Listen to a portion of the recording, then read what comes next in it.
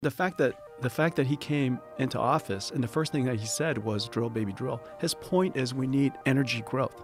Without energy growth, we can have no industrial growth. And it saved the AI industry.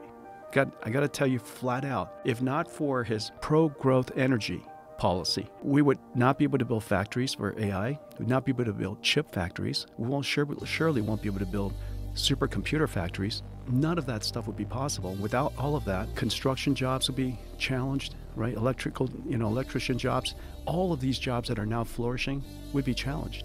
And so I think he's got it right. We need energy growth. We want to reindustrialize the United States. We need to be back in manufacturing. Every successful person doesn't need to have a PhD. Every successful person doesn't have to have gone to Stanford or MIT.